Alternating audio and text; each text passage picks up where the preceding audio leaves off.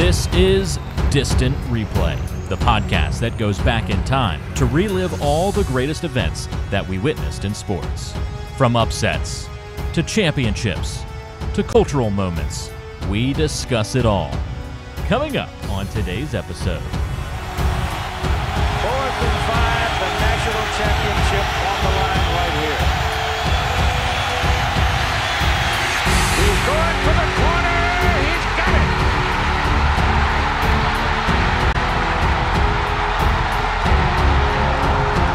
Finch Young scores.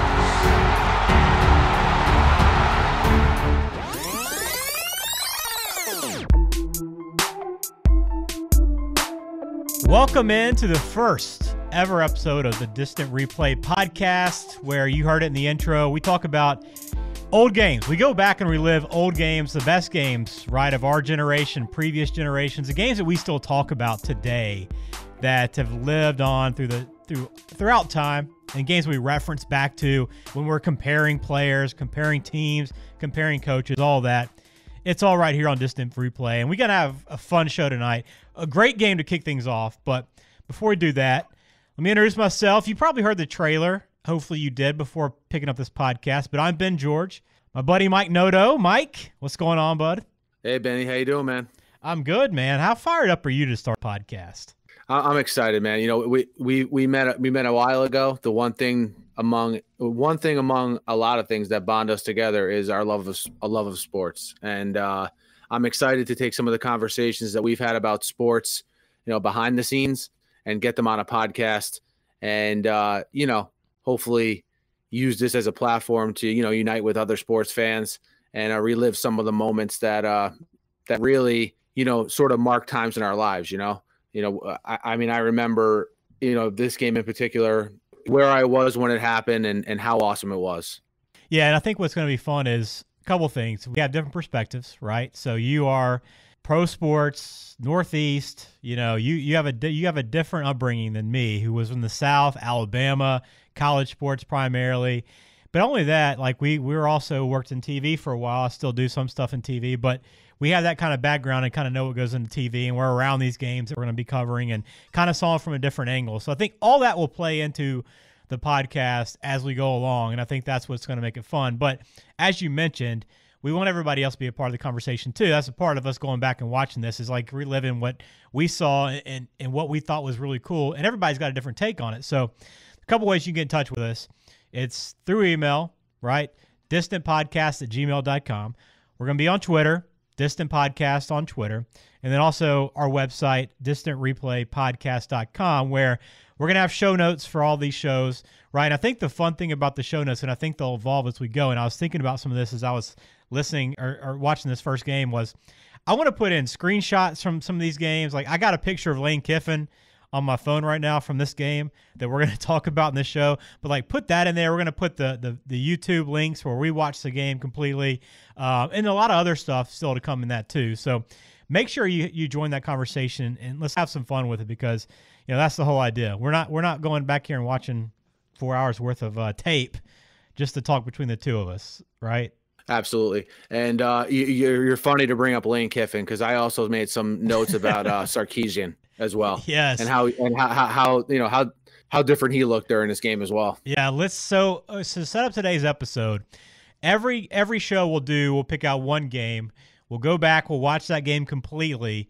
We both take notes during the game. We watch it on our own. We both take our own notes. We don't really discuss what we watched and what we witnessed and what we thought about the game until we get on this show. So everything's kind of fresh with us, and we'll kind of take this conversation wherever it takes us. So we'll start off.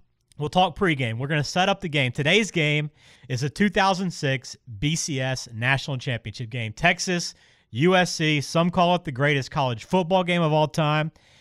I'm not going to be one that necessarily argues with that, but maybe it's a little bit of a different take after we watched it than when we lived it 13 years ago.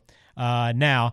And so we're going to set the stage with kind of why we picked this game, everything leading up to what this game was about. Then we'll get into the game discussion. We'll actually run through some plays, coaches, actual in-game stuff as we went back and watched it a second time, which is where Lane Kiffin and Steve Sarkisian will fit in. And then we'll wrap it up with like some aftermath, post-game thoughts on, where these players went, what happened to the programs, the teams, the coaches, a lot of different fallout. So a lot of fun conversations. And I imagine this podcast will evolve quite a bit as we watch these games differently and figure out stuff that we really want to focus on. But that's going to be our game plan right out of the gate. So let's begin this, Mike, and let's just set it up. So first game, this game took place January 4th, 2006, the Rose Bowl, easily the best venue in college football, maybe even all of football. This was the 2006 BCS National Championship Game, number 1, number 2, the old BCS system. So I'll give you my thoughts on why we picked this. One, because it's arguably the greatest college football game of all time. And this is the one game I think I remember out of all college football games. If you say, what was the greatest game you ever watched, this is probably it. Absolutely. I mean, the thing that comes to mind for me for this game is what makes these college football games exciting is, number one, star power. This game had about as much of it as I can remember for any college football game I've ever watched. And number two, build up. College football is all about the build up. I mean, we have 6 weeks in between the conference championship games and the BCS National Championship Game in this case, and just the build up to this game was even prior to that. These teams, number 1 and number 2, the entire season. USC number 1 the whole year, Texas number 2 the whole year. It was all building to this night. And, when you watch this game originally, you're just hoping it lives up to the billing. Yeah, and some other background on this game. USC entered on a 34-game winning streak, which, I mean, now you think about it, that's pretty incredible. I mean, we've seen Alabama go on quite a run. And we've seen Florida go on a run since that time. We've seen a lot of good teams, but 34 games just doesn't happen at all anymore. And it's really impossible with this playoff system where you got to play 2 top 4 teams potentially in order to stay undefeated. So that was a big thing. And the other big part of this, you mentioned star power. You had Matt Leinart and Reggie Bush in the same backfield. Bush was just off his Heisman Trophy win a couple weeks prior. This is the first time ever 2 Heisman Trophy winners played in the same backfield. And you'd probably even argue that Vince Young should have been the Heisman winner that year. And the thing about USC, though, that I tried to remember was just how big of a deal that team was. Mm-hmm. I mean, you had whole shows on ESPN leading up to this game where they would compare USC's team of 2005, 2006 to other legendary teams and literally have the conversation who would win. I mean, it was to that level with these guys. They were like rock stars. This was a time in LA sports where the Lakers were in between the Shaq Kobe and the Gasol Kobe Laker teams, and they hit it at the perfect time. They were the thing in LA, and that's one thing that really made this game special in my eyes was the Vince Young coming off his performance the year before in the Rose Bowl, which I think to this point is what he was known for. Yeah. Going against just a juggernaut of a USC team. Do you remember back when we were at ESPN? This game happened right before I actually started working at ESPN. Were you at ESPN yet at this point? I was, yeah. Okay. You had probably just started recently. So I remember when this was all going down, there was a billboard at some point because I know ESPN and a bunch of other people were kind of positioned this as a chance for USC to really like this three-peat type of thing that they were trying to put together, right? Like they had won in 2003, but they split it with LSU that year. But they claimed it. Then 2004 they won. 2005 was the chance for a three-peat. So I just specifically remember leading up to this, like that debate of, is this a chance for a three-peat or is this just a chance to go back-to-back? Do you remember that? Yeah, it's one of those things where the Carson Palmer team there, the team that shared the national championship that you talked about, they kind of get forgotten about. Mm-hmm. That was Saban's first championship. Yeah, they get forgotten about, and once this USC team sort of burst onto the scene, I think that was a case of trying to have something exciting to talk about this team, because if you just focused on their day-to-day games or week-to-week games, there was nothing much to talk about because they were trouncing teams. Yeah, they were. So where were you when this game happened? I was actually watching this game over a friend's house. Again, this was one of those Monday night national championship games. Yep. I was just out of college. One of those things where I just started working at ESPN, like you said, had the 9-to-5 job. So I was trying to be a good boy and watching it at my friend's house and not getting too crazy. Yeah, I was still in Alabama. I remember going over to a couple of friends' houses. We cooked out, grilled out, and like it was like you said, like you just want this game to live up to the hype. That's how I went into it, knowing this was, top of my list. Got to be here, got to sit through this with all the buildup, all the hype, all the star power. I remember exactly like the living room I was sitting in when this thing happened. And that doesn't happen a lot, but for this game, when it's not your team, you don't remember it quite as vividly. But for this game, I can't remember exactly where I was. So that's a little bit of setup. Anything else we need to set up before we get into this game? No, I mean, I think we're ready to go here. I mean, it was one of those games where the game did all the talking, pretty much. Yeah. The game surpassed the hype, which is rare in these cases. So let's fire it up. Okay, we both went back. We watched the entire game, start to finish. We will put a link, the YouTube link that I watched. I don't know if we watched the same video, but the one I watched was start to finish, cut out commercials. But let's go first impressions. Let's start off with the broadcast, okay? Because this, I think, is going to be one interesting part of it because technology's changed so much over the last 10, 15 years. The way we watch sports is completely different. So ABC had this game, which no longer is the case anymore. And your boy Keith Jackson was on the call. Absolutely. And in doing the research for this game, I had forgotten this was Keith Jackson's last game. So Keith Jackson, last game in the Rose Bowl. And I don't know why, but there's something about that guy. There's never been a guy on college football play-by-play on TV that has captured my interest like Keith Jackson. Maybe because he's the guy I grew up with, but just an absolute legend. And your boy Dan Fouts also. Yeah, Dan Fouts. You could have given me 30 guesses on who was the color analyst for this game, and I would not have guessed Dan Fouts. I do not remember Dan Fouts being a part of this game. Honestly, don't even remember him being a big part of college football back then.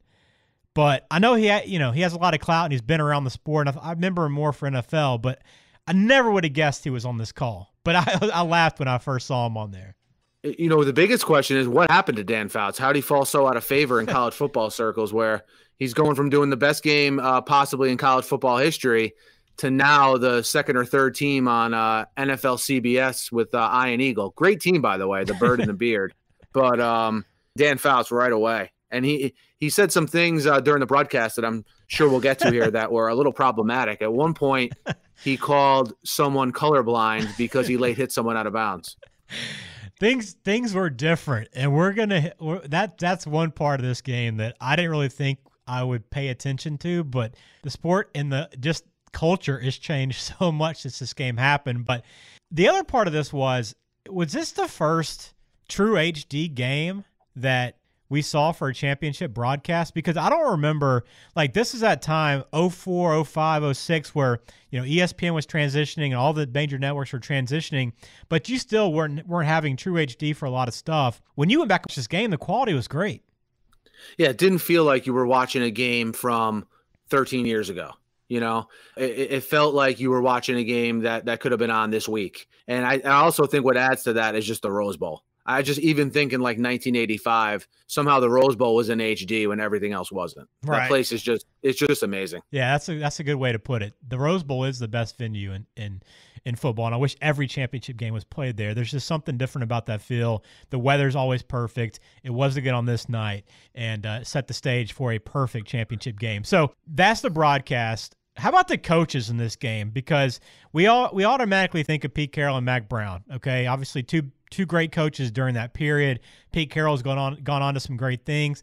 Mack Brown, he had a great couple of years after this in Texas, and then it all came crashing down after the Rose Bowl, the next Rose Bowl appearance he had, and now he's at North Carolina. But it was the assistant coaches in this game that really captured our attention. Yeah, of course. I mean, Sarkisian and Kiffin. I mean, can you think of two coaches in the last, since this game happened, basically, that are known for more things other than actually coaching football than those two? No, absolutely, actually not. It's been a crazy run for them. And honestly, they've kind of spun their wheels since this time, right? I mean, Lane's obviously done a little bit more as a head coach, but do you feel like their credibility and their pedigree is much higher than it was in this game? I think all the jobs, or most of the jobs that those guys have parlayed throughout their careers Okay. The one thing they can look back on as a serious success and that catapulted them, and maybe they're still living off to a certain point, is the fact that they got to be involved with this USC offense. I think that has a big thing to do with it. I think they've evolved over the years, coaches, especially Kiffin as an offensive coordinator. I don't know about as a head coach. Think about all the jobs that these two have had. Yeah. I mean, they've been head coaches for big programs. They've been coordinators in the pros and in college for big organizations and big programs. It's really astounding. And it all started with them coaching this group at USC. The other side of this, too, those two guys were going against your boy Gene Chizik, the defensive coordinator for Texas at this time. And look, I remember he was there, but I'd kind of forgotten the time frame. And when I heard his name mentioned across the field from these two guys, it really kind of piqued my interest. He was a great defensive coordinator at that time. Yeah, when I think of Gene Chizik, I think of two things. I think of that video when he was coming off the plane when he got hired by Auburn. 5-19, yeah. And the guy yelling 5-19 at him. And then after they won the national championship at Auburn, just thinking, I can't believe Gene Chizik is a national championship college football coach. It's amazing. But he was the guy. I mean, he was a great defensive coordinator. Seems to be a great guy. And it just caught my attention was here on there. But those were the big assistant coaches in this game. Underneath, obviously, the two headliners in Mack Brown and Pete Carroll. So the other big part of this, when you get into the game and watch it again, obviously starting lineups come in right off the bat. It's going to catch your attention. And for me, there were out a few different takeaways because we knew the star power coming in.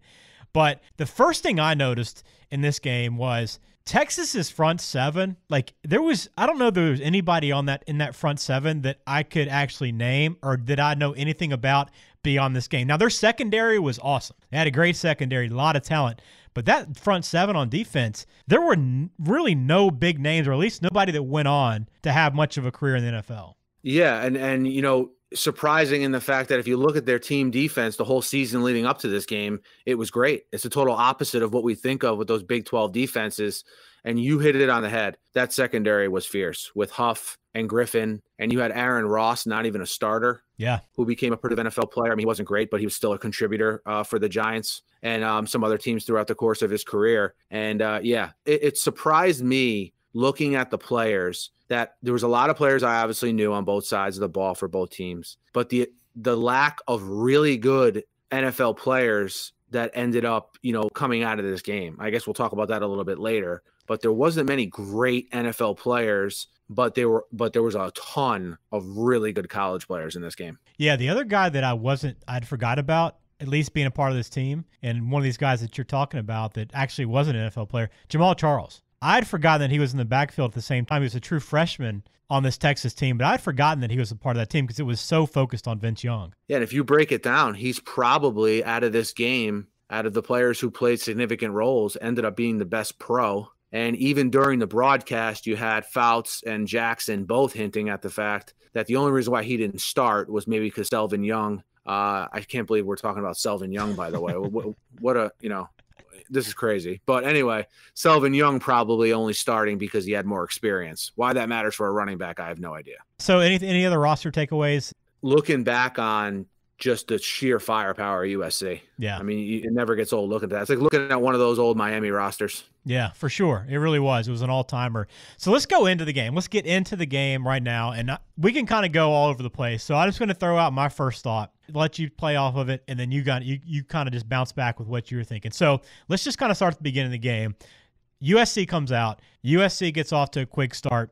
Texas gets a stop, though, and then immediately fumbles the ball, right? The first punt. So it was like, you think back to this game, USC was the team to beat, right? It was like if Texas – they weren't really a David in this scenario because Vince Young was so good. But in that moment, USC was put on such a pedestal that they really were the Goliath in this situation. And for Texas to come out and fumble that play early, I thought, back in retrospect, like, man, I can't believe USC just didn't jump on them early. The momentum was all in their favor. And I had forgotten overall. You brought up that fumble. Then Texas went for it on a 4th and short a little bit later in the first quarter. Didn't get it. Mm-hmm.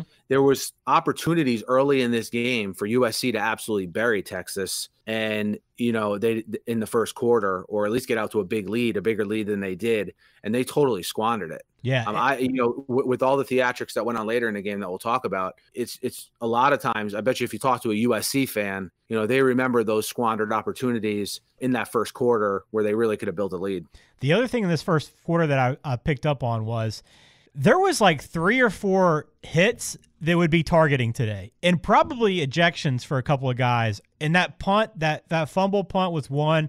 I think Michael Griffin had a hit on a USC receiver that he broke up the play, but it was straight helmet to helmet. I mean, it was like he just launched himself into the guy. But there was like 3 or 4 of these plays where if it was today, would have been a completely different outcome. Yeah, you're talking about that play on the sideline with Griffin when he hit the fullback. Yep. That's the first thing I thought. I was like, whoa, this is Al Riveron. Al Riveron would have a field day with that hit. Right, and I think Fouts probably made a comment like, this is football. Because I know he made one later in the game about Matt Leinart, when Matt Leinart got hit helmet to helmet, I think, when he was sliding down. This is in the second half. But Fouts said, we're going to timeout. He's got to shake the cobwebs off. That was like the whole way of thinking for that old school college just football player in general, college or NFL. Just shake off the cobwebs, get back out there and just get after it. And as we've seen the last 10 years, that's been a detriment to the sport. Yeah, you miss announcers being excited about big hits. These guys behind the mic today, they're so scared about their jobs, they have no reaction when someone's head almost gets taken off. Where, 13 years ago, that got a serious reaction out of the announcers. Yeah, and you don't even see as many people get their heads taken off because of the rules now. So that was one thing that I picked up on. But the other part, going to the second quarter, there was one key play that I always think back on, and I don't know if you're the same way, but it's the Reggie Bush lateral fumble. And I don't know about you, but if you would have asked me, I would have told you that play took place in the fourth quarter of this game. I had no idea, thinking back, that this happened early second quarter. Yeah, and at the time, I remember watching it, not thinking, wow, this could turn the momentum of the game. Because like we just talked about, to that point, USC had all the momentum. And that's kind of how Reggie Bush played. Maybe not with laterals, but he was always trying to hit the home run. And, it was one of those things where, hey, Reggie Bush tried to hit a home run. It didn't work. It may not matter, though, because USC looks like they're going to be in control of this game. But then slowly the tide started to turn from there. And, yeah, with how much that play is talked about, and I think part of that has to do with, for some reason, Reggie Bush is one of those guys where we point out everything bad he's done in his career on and off the field. Yeah. I think that has a lot to do with it. Yeah, I felt like that play was bigger. And it probably was because, like you said, USC had a chance to bury Texas early on in that game. And I think that was part of it. They had the lead. It wasn't a big lead at the time, but they were going right back down the field again. And, had he held on to that ball and not tried to make the home run play, they had the ball at the 35-yard line or so, and it doesn't look like they're going to get slowed down. They're probably going to score again and go up 2 scores early on, and who knows how Texas bounces back from that point. But, ABC, and shout out to the graphic producer in this game. I don't know if you noticed this, but about probably like 2 minutes, probably 5 minutes of game time before this fumble, ABC threw up the graphic that said, Bush and White, 452 touches, only 1 fumble during the last 452 touches. And it wasn't, but like 3 touches later that Bush had this fumble. The old graphic producer jinx. It happens, doesn't it? There's not an announcer jinx. It's a graphics producer jinx. Shout out Mitch Hummer, who's a graphics producer now. So that I thought was one of the big plays. Anything else first half that you had that caught your attention? No, the first half I kind of likened, Texas's sort of push towards the end of the first half. I just thought this was sort of like a boxing match, the early rounds of a championship boxing match, the one that goes the distance. They're just sort of feeling each other out, and Texas going on that little spurt at the end to take the lead at halftime. I think when that happened, I sort of sat up and said, okay, we're going to have a game here in the second half. This is going to be awesome. That was the first that was the first at halftime. You sort of reset and you're like, man, can't wait for the second half. Yeah, because USC got off to a good start. It was up 7-0, and then Texas scored 16 second quarter points. Now, almost forgot about this, by the way. Almost moved on to the second half. But how about the Vince Young touchdown, his lateral that came shortly after Reggie Bush's lateral, where his knee was clearly down? no review, touchdown. And they might have scored, sure, but when you look back, that his knee was down at like the 11-yard line. So you're looking at first and goal, essentially from the 10.5-yard line. They wouldn't have got a first down. You're talking about a tough spot to try to score a touchdown. And I don't feel like enough was made out of that. And maybe it's just because we live in this world of replay now where everything gets reviewed and overturned. But at that time, I thought that was such a huge play. And what I liked about that play also, first of all, you're obviously right. His knee was down. Was the confusion on Fouts and Keith Jackson's part. Keith Jackson thought he fumbled, and Dan Fouts just, even for like 2 or 3 plays after that, just couldn't get over the fact that his knee was down. And again, I like the fact that he shows so much emotion because you don't see that these days. But Keith Jackson, again, great announcer. The fumble part of that was pretty funny. It was just confusion, because it was such an odd play. But like you said, that definitely turned the tides. Yeah, it did. So it was 16-10 going into the second half. And this is when everything really picked up. Like you said, I think your analogy with the heavyweight boxing match is spot on. It was kind of filling each other out, going back and forth, some big plays, some mistakes, but they were toe-to-toe going into halftime. Coming back out, again, USC, much like the way they started, really enforced their will early on and seemed to be getting that momentum back. And a lot of it was because of your boy Lindell White, who was really a man possessed in this game and really overshadowed Reggie Bush. Yeah, and some of the career stats that they were posting during this game for Lindell White. I mean, the 24, 25 touchdowns in this season, the 55 touchdowns overall for his career. And when this game was played, he was only a junior, by the way. And Lindell White, I think it's pretty easy because he didn't have the pro career people thought he was going to have, or maybe he had the pro career people thought he was going to have. I'm not really sure which way I lean on that. But there's no doubt he was a great college running back and overshadowed by Bush and Leinart and Jarrett, but he meant a lot to that team. Yeah, he was really good in this game. And I think a lot of it was Reggie Bush lost confidence after that fumble. He didn't seem – he had – the second half, he kind of turned the corner again, but it looked like he was a little timid, maybe not as confident. He didn't play as much in some of those possessions. Lindell White got a lot of the carries, and but Reggie did kind of come to at the end of this game and made some big plays. So I got some thoughts late fourth quarter. What third quarter, early fourth quarter, anything that you want to talk about before we move to like how this game ended? One thing I sensed that may be starting to happen was USC and just them coming at you in waves, sort of wearing Texas down. And I think to a certain degree, it did wear most of the team down for Texas. But as we'll get to here now, I'm sure the one person that didn't wear down was Vince Young. I thought the rest of the team I thought USC's offense started to gain momentum. What's lost in this is the third quarter and fourth quarter that Matt Leinart had. He had a great third and fourth quarter in this game. And though that was my sort of takeaway from the third, early fourth quarter was, Texas played well, but this might be it. Yeah, even watching it again, it felt that way. Like, I know what's going to happen here, but, man, USC's in control of this game. And you're right, they outscored them 28-10, scored that last touchdown with 6 minutes and 42 seconds left. Texas was down 38-26. At this point, to me, I mean, even watching it again, how do they come back from this? Because it wasn't like Texas was just taking deep shots. I mean, it was, methodical drives for the most part. I mean, they were getting big chunks of yardage, 10, 15, 20 yards at a time on some plays, but it wasn't like they were scoring in a minute and a half. For 6:42 in this game, felt like that's going to be 2 possessions at best, and that's if they stop USC pretty quickly. That was the bigger factor for me. Could they stop USC? And like you hit on, Vince Young was not known for someone who's going to bomb the ball down the field against a good defense and, beat you sort of Drew Brees style. He was known, the drives that he led tend to be longer in nature, like you said. They tend to involve a lot of him running or short to interim passes. And it was one of those things where, A, do they have enough time? And B, even if they do, can they even stop USC once to make this happen? Well, that takes us to probably the biggest play of the game. That was USC. So USC gave up a touchdown, had the ball back. We're moving down the field again, right? With like under 2 minutes. They get across midfield, 4th and 2 at the Texas 44-yard line. And this was the game. I mean, I credit Pete Carroll. I don't think it was a bad call. Pete Carroll goes for it there, going for the win.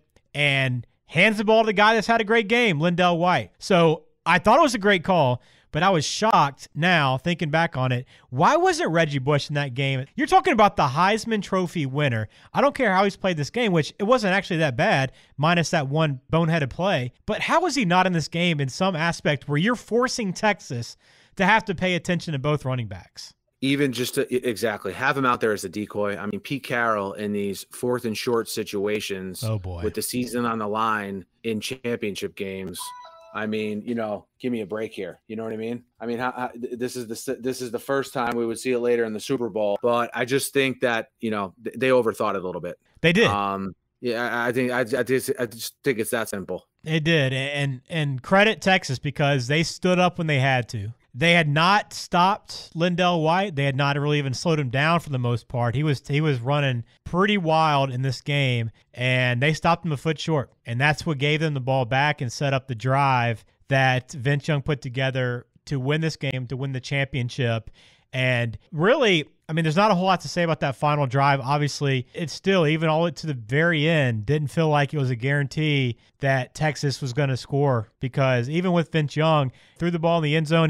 There was one big play where he threw across the field, an awful throw from going, I think he was falling backwards on the left side of the field, threw all the way to the right. And USC's defensive back decided just to knock the ball down, swatted it instead of trying to pick it off. And that was really the break that Texas needed. Yeah, and I've heard Vince Young actually, they did one of those a Football Life shows on this game in particular. And the big focus of it was Leinart and Young. And Young made a special point to say that was one play where, thankfully, like you said, the defensive back didn't try to intercept it, tried to knock it down. And then now we get a situation where Vince Young in this drive, not that he didn't do anything special, but it was just Vince Young being Vince Young.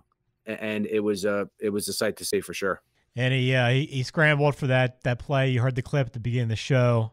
The 4th and 2, and then or whatever it was, 4th and short, scrambled, got away. Vince Young, as you mentioned, being Vince Young, got to the corner of the end zone. But the other part of this that I forgot about was USC came back, and there was only 16 or 18 seconds left on the clock or whatever it was. USC got a huge chunk of yardage on first down. First it was that pooch kick, so they got the ball at the 30. They get the ball across midfield in one play, and there's still 8 seconds, 10 seconds left, and they had an opportunity there to take one more shot, get 10 or 15 yards, only down 3 points. But Leinart at the very end of that game, that last play, he ran off 8 seconds, rolling out and scrambling, rolling all over the field, trying to find a receiver before throwing it away, and blew the entire 8 seconds on that last play. Yeah, and an uncharacteristic play by Leinart, who, again, for this era of college football, the consistency he had was very rare for a college quarterback. And for him to make a mistake like that made it all the more glaring. And you're absolutely correct, though. That is something that I didn't even have any recollection of. I don't remember anyone talking about it after the game. I don't remember anybody talking about it since. But it definitely, in this day and age when we live in the, hey, Tom Brady has the ball with 30 seconds left, and did we leave him too much time? Yeah. You realize how much that 8 seconds matters. Yeah, and they were at the 40-yard line, the 45. I mean, it was literally one 15-yard completion with that all those receivers. Dwayne Jarrett, we hadn't even mentioned his name in the show, but Dwayne Jarrett, I mean, you can't get 15 yards and just get down and stop the clock and at least take a shot at a field goal.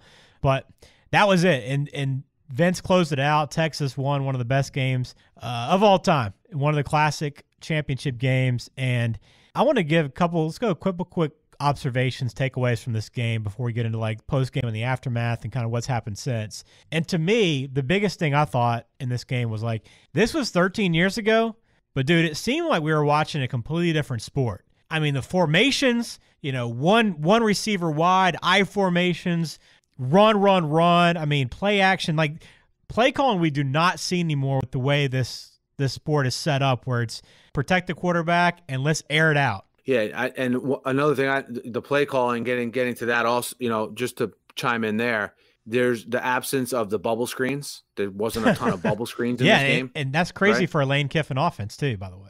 Yeah, Mr. Bubble Screen, right? So I noticed that and other observations in this game. But hey, how about this observation? Did you notice who 2 of the 3 big Texas fans were on the sidelines? Who? So you had McConaughey, right, who's Mr. Texas football. You had Roger Clemens, and you had Lance Armstrong.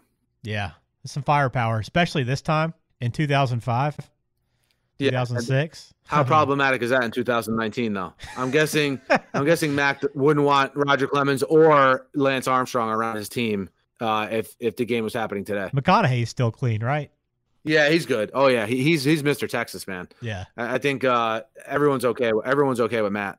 The only other thing I had to take away from this, looking back, I mean, it was the greatest when Vince Young scored, and immediately after that game ended, the confetti was out. It was the greatest confetti shot of all time, and it happened so quick. And he ended up being a Sports Illustrated cover, but I still think that was the greatest confetti shot of all time. It was perfect. I mean, nothing more to say. All right, let's go into postgame now. Aftermath, what's on your mind after this game? So let's just start off with these two programs. Was it 4 years later? Pete Carroll left, was gone to Seattle. At the same time, Mack Brown was finishing up his career in Texas. I think it was like 5 or 6 years, and he retires. But these two teams, I mean, this game was the pinnacle. And they had some pretty good years in the following, couple of years after this. But, man, had these two programs fallen off since. Absolutely. I mean, and I'll admit, I was actually surprised, even though these two teams didn't win a national championship after this, and Texas appeared in one versus your Crimson Tide. But I was actually surprised in 06, 07, 08, USC didn't finish lower than 4th in the final poll. Obviously, in 09, Carroll leaves after they go 9-4 when the, Reggie Bush sanctions are about to come down. He bolts for Seattle. And then Texas has a couple average seasons right after this, but then during the Colt McCoy years, they go 12-1 back-to-back years. Mm-hmm. And then sort of Mack Brown's career, he has average seasons from there on out. He sort of just fades in the distance. And Pete Carroll, I know he's known for winning at USC. I don't want to say he's just as known for the trouble that followed after he left, but that's definitely a part of his legacy you can't ignore. Yeah, and looking back on this too, I always think it's interesting to kind of consider what a playoff would have looked like at that time. But to show you how far the sport's come and how much things have changed the landscape of the sport since this game, do you know that final BCS standings, USC and Texas, then you had Penn State, Ohio State, and Oregon. So there was a really good chance that a playoff existed at this time. You would have either had 2 Big Ten teams or 2 Pac-12 teams, which seems absurd now because the Pac-12 can't even sniff the playoff at this point. Yes, you had Penn State, Oregon, right? You had Penn State, Ohio State, and Oregon, followed by Notre Dame, and then the first SEC team is Georgia at 7. I'm trying to think of the big players on those teams that you just mentioned. I'm trying to think who was good on Penn State that year that they would have been that highly ranked. Yeah, that was Joe Pa back in his prime too, and I think they had a really good defense at that time. I don't remember exactly who was on that, but I'm pretty sure they had a pretty good linebacker, defensive lineman in that period that was a standout. But Robbie Gould was their kicker. I pulled it up real quick. You remember him? But yeah, I mean, you look at their quarterbacks. Is that the Michael Robinson? Is that the Michael Robinson team? Yep. Yeah, he later became the fullback, right? Michael Robinson for the Seahawks. Yeah. Okay. And was that Joey Harrington or is that after Joey Harrington? I think that was Joey Harrington, probably. Yeah, I think it probably was. I don't have it in front of me. So yeah, that's how different the landscape looked at that time, though, and it's completely shifted in the SEC. Really, honestly, after this and with the coming of Nick Saban into Alabama, that's kind of with and he had done this at LSU at the time during this period. But that's kind of where the shift began, where SEC kind of started taking over a little bit and pushing the Pac-12 out. The Big Ten and Big 12 still kind of been there, but the Pac-12 has definitely not been the same since Pete Carroll left that conference. Yeah, because with Pete Carroll came the star power at USC, and I think it elevated all those other programs, sort of like you see with Alabama, quite frankly, right? You had these other teams, even besides LSU in that SEC West, sort of elevating their level of play to sort of try to match Alabama, right? Hey, come to Ole Miss. We'll not only pay you a lot of money, but you can play against Alabama every year. Right, right. All right. So this is the part I'm curious on your opinion on, because you are an NFL guy. I follow it much closer than I do. But so every show we're going to look at kind of how these star players and some of the players in this game, what happened to them after this game. That's going to be a big part of how this show develops and what we talk about. So this one was full of star power: Vince Young, Matt Leinart, Reggie Bush, Lindell White. A lot of other pros, at least guys that got a chance. So the first question I got for you is, when you watch this game again and watch the way Vince Young played, but it's particularly the way he threw the ball in his release and in the short passes, he was pretty accurate. But were you surprised at all the way his career played out after watching him again in this game? No, I think you forget, like I mentioned before. I mean, I think when you're in college and you're only really proficient throwing those short to medium passes like we talked about, but you're more athletic than 90% of the people on the field, I think your ability to run and make plays and scramble can allow you to be as good as Vince Young was. But then once you get in the NFL, you have to operate in the pocket. I hate to sound like an old school football guy, but there hasn't been many quarterbacks yet that have stood the test of time in the NFL that weren't a primary, pocket passer. And I think between that and him admittedly not taking the time to prepare, even Jeff Fisher, which surprisingly, he's been very outspoken about the fact that Vince Young maybe didn't really care about football that much. When you combine those two things, I think that's what led to his demise as a quarterback in the NFL. So you look at this. Who had the best NFL career out of this game? I mean, Reggie Bush had a pretty good career. I mean, not spectacular, but he had some high moments. He only rushed for 1,000 yards twice in his NFL career. Lindell White, I think, got out of shape a little bit. And Matt Leinart, now a TV guy. Player wise, what did you make out of this game? Look, I looked at the starting lineups and all the guys who played. Obviously, I think for Leinart, Bush, and Young in particular, just to talk about those guys for a second, as far as the NFL goes, this was the last time where they were probably predominantly known and remembered for their football play on the field. Leinart got into some trouble off the field, not trouble, but just, sort of a controversial guy off the field. Bush, obviously, for the stuff that came out later, for the stuff he was doing at USC with the benefits, legal benefits and whatnot. And then we already discussed Young. But if you look at the best players from this game, professionals, I think you have to go Jamal Charles. I'm talking guys who had a significant role. Ryan Khalil was actually the center for USC in this game. Yeah.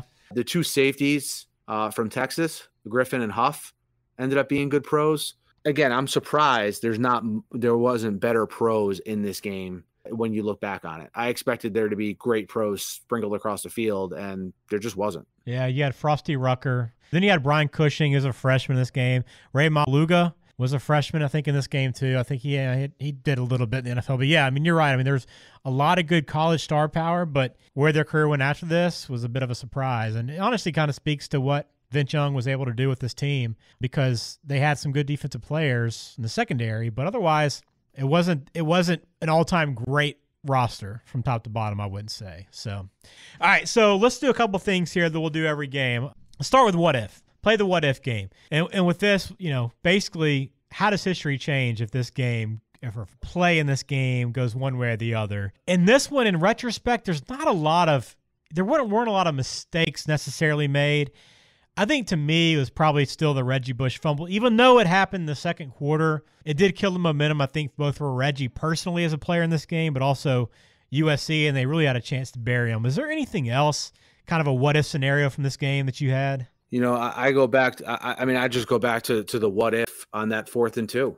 If Lendale White, right, gets that converts that first down, what happens then? I mean, it's over at that point. I mean, I think that has long range. I think that has ramifications to the NFL draft when these guys went, to be completely honest with you. Okay, explain. Because I think it's pretty well known that once the NFL draft came along, the Titans had I believe it was the 3rd pick, right? So it went Mario Williams, Reggie Bush, and then with the 3rd pick, you had Jeff Fisher, USC guy, Norm Chow, USC guy who worked with Matt Leinart. They both wanted Matt Leinart.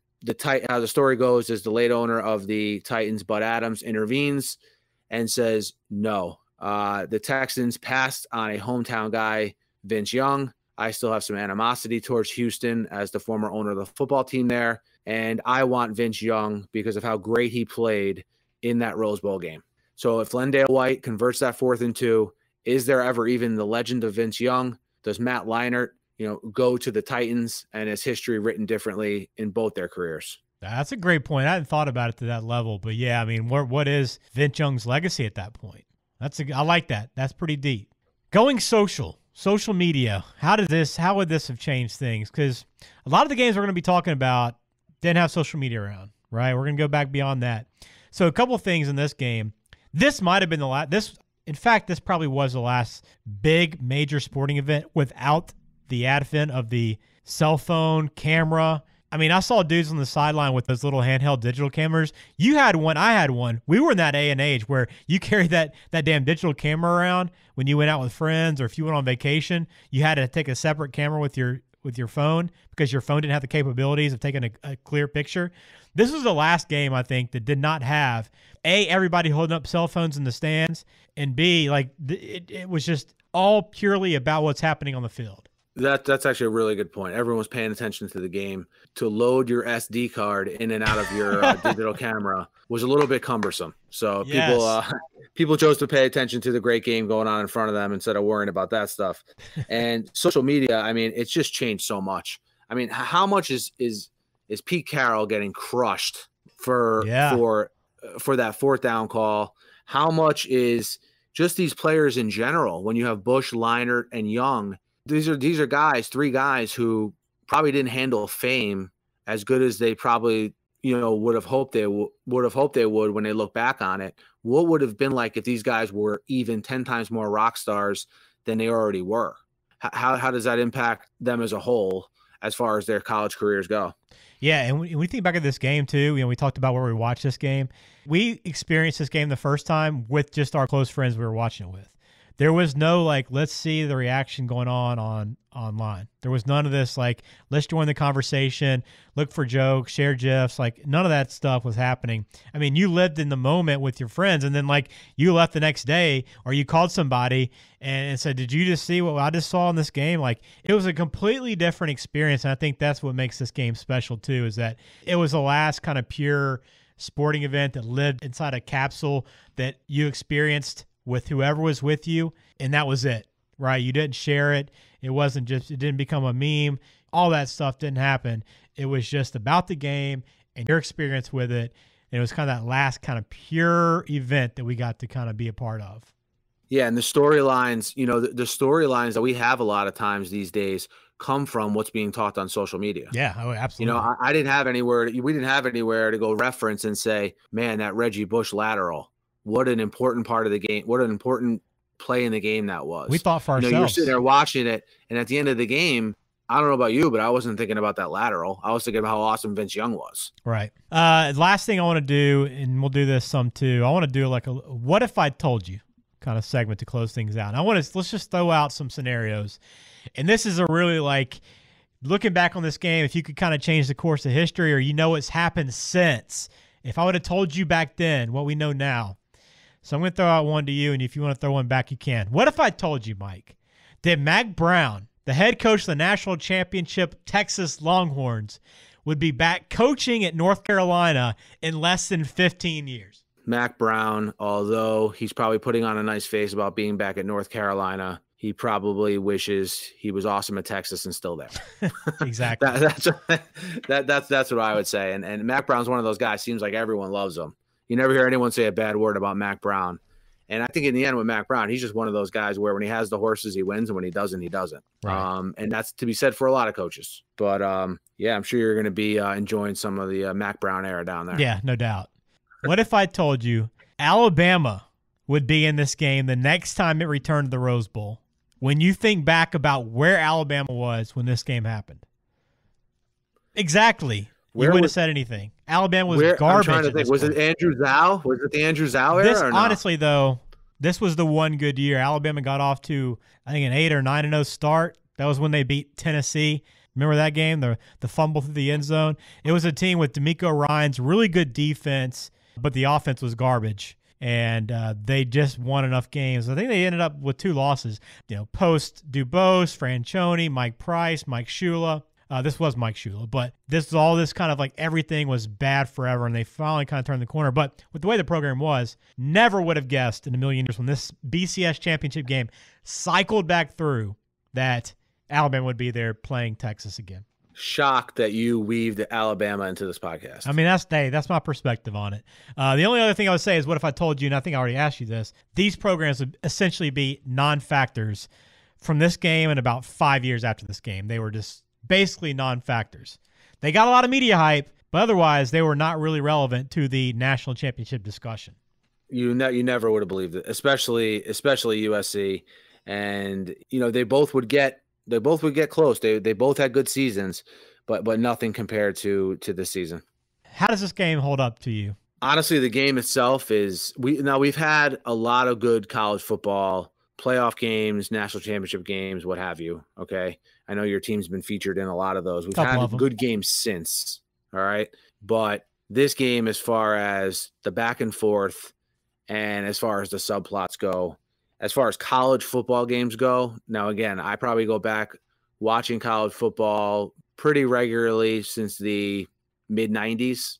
This is the best game with the highest stakes that I've ever seen. Yeah, I think it holds up too. I think it was slow early on, but when this game really kind of got rolling and the star power showed up and the big players made the big plays, you remember why this is still talked about years later, and it definitely holds up in my mind. So all around, man, an awesome game. Still one of the best of my lifetime, like you said, and good to go back and relive this. Is there anything else you want to end on from this game or anything that we missed before we wrap it up for this show? I think we covered it all angles. I'm good. Cool. All right. So remember, this is the Distant Replay Podcast. Please subscribe on Apple Podcasts or whatever podcasting app you choose to use. But subscribe for us so you can get the next episode delivered to your inbox. We're going to try to have one episode a week. We're going to go back and look at old games. We got a list of games that we have in mind that we're going to move forward with. But if you have a game that you think we should go back and watch, or game that you remember that you'd like to relive, hit us up on Twitter at Distant Podcast. You can email us at distantpodcast@gmail.com. And make sure you check out the show notes for this episode on our website, Distant Replay Podcast. I really look forward to what we can do with the website in terms of sharing some stuff from these games that we talk about. And in this game, I'll put a link to the game itself so you can go back to YouTube and watch it, throw it up on your Google Chromecast. It's like watching a game again with the technology we have. But also, I'm going to throw a couple screenshots of Lane Kiffin and his goatee. When they showed him up in the press box, I thought that was amazing. The kid looks young. You said Sark looks pretty young in this game too, but I'm going to throw those screenshots up there so you can go back and see them if you don't have time to watch this game. Again, subscribe on Apple Podcasts. Make sure you follow us. Thank you for listening to the first episode of Distant Replay. Mike, I've enjoyed this. I'm looking forward to what this becomes. Same here, Ben. On to episode 2. That's going to do it for us. Again, subscribe, follow, talk to us. We want to hear your thoughts on this game, as well as everything we talk about. That's it for us on Distant Replay. We'll talk to you next time.